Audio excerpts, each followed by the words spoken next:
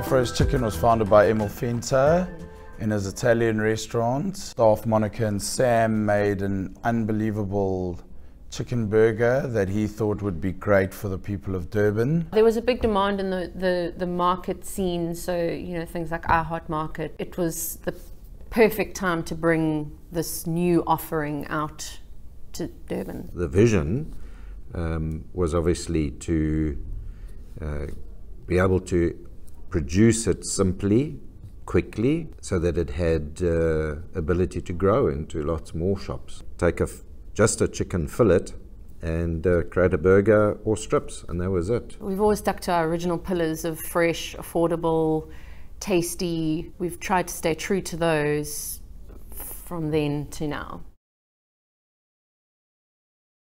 Being a homegrown Durban brand has helped us so much. They've seen us grow from the yellow container, and the love and the success we had there is the reason we've been able to be successful as a brand. A lot of our customers say, oh, I've got to go and get my Afros fixed today.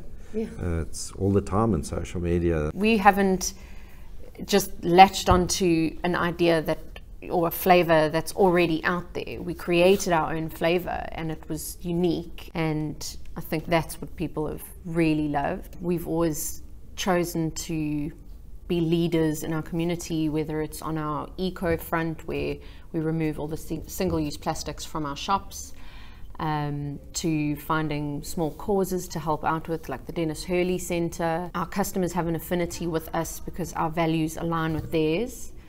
We've always been a young team, so I think that's helped us as well build a brand that people love. It's not a big corporate that you feel totally disconnected from. If you have an issue, you can call a shop and more than likely you will get Scott's number, or I will answer your personal email. We have a very small team, which allows us to be agile like that, where we can respond and deal with issues. I think there's a lot of customers that also just want to let us know yes. as well, so they're so in love with the brand. The customer's contribution to the brand has helped us create a successful brand. We look for young staff. They don't have to be skilled. We like to do a lot of our own training, the Afro school if you want to call it. We teach them our methods. And we swap staff around from one shop to another so that they don't get stale. Skills they've learned in the shop, they pass on to staff for the others. As a company, we promote from within. So we have many people who have gone from being a griller or a salad lady that are now running their own shop. The guy that made the very first Afro's burger, Sam, is still with us. He's our head chef. He goes around and makes sure that every burger, every strips is perfect. The lady that made the first sauce, Monica, Mama Afros, she's still with us. She still oversees all the sauce making, makes sure it's exactly the way it should be. The most important thing about this company is the staff, and particularly the staff at the shop level, because they are our business. They really are our most important asset. They are the brand. They're your first interaction, the first person you see in a shirt, in a cap. They are Afros. As you're growing, running one shop with 5 staff members is reasonably easy. And then you open another one and 2 more.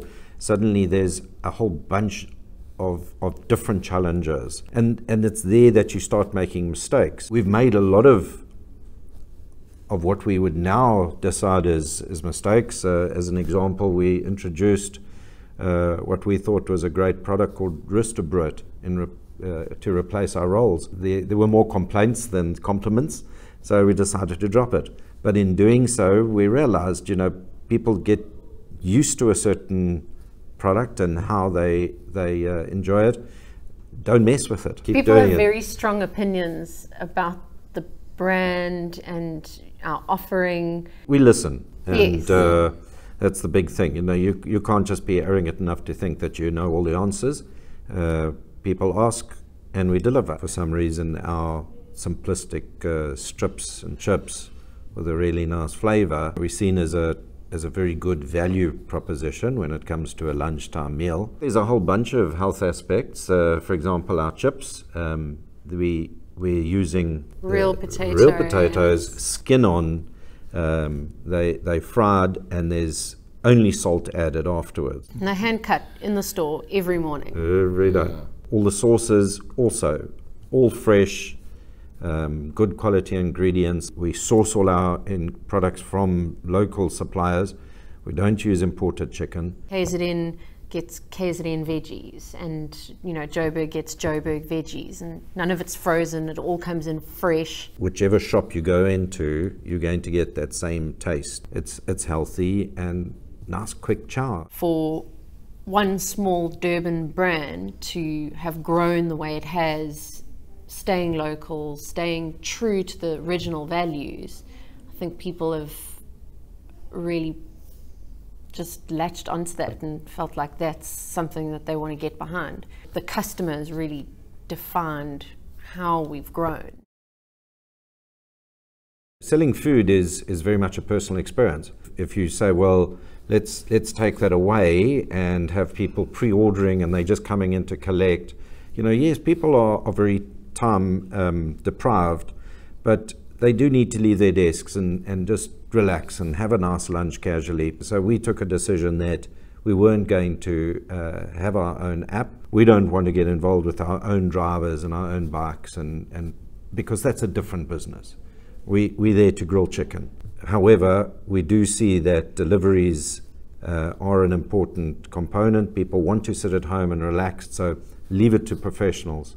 So we stay just doing what we know best. 2017, we committed to removing all plastic, and we're about 90% of the way there. It's our coffee cups is the last one that we need to remove, and then once we've reached our 100% no single-use plastics at the, throughout our shops, then it's going to be challenging suppliers. We get a lot of product delivered in single-use plastics, and I think it's important for us as the buyers in the whole industry to turn around to the suppliers now and say, hang on guys, enough's enough. You guys now need to start looking at alternative packaging methods so that we can get rid of single-use plastic as much as possible.